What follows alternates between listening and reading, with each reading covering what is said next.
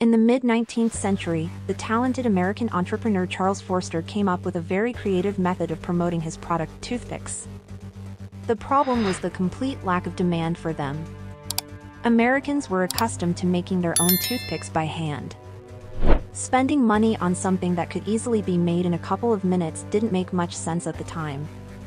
The task was challenging, not only to create demand but also to fundamentally change entrenched consumer habits and attitudes. So what clever scheme did Charles Forster come up with? The people he hired, usually poor students, went to stores and asked to buy toothpicks. Wealthier individuals, also recruited by the entrepreneur, demanded toothpicks in eateries, cafes, and restaurants. Store and restaurant owners admitted that they unfortunately didn't have such a product. Disappointed customers then left with their money. And some of them, with a flair for acting, even caused a minor scene, saying, "This is outrageous. It's a disgrace. Mr. Smith's store on Main Street has toothpicks, and you don't."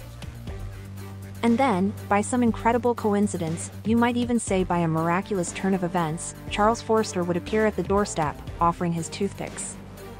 Merchants, restaurateurs, and snack bar owners happily bought them. Thanks to this clever tactic, demand increased, sales soared, and production volumes reached astronomical levels.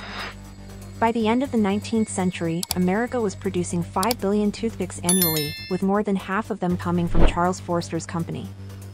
That's how some cunning individuals managed to make millions on such trivial things like toothpicks. It's mind-boggling.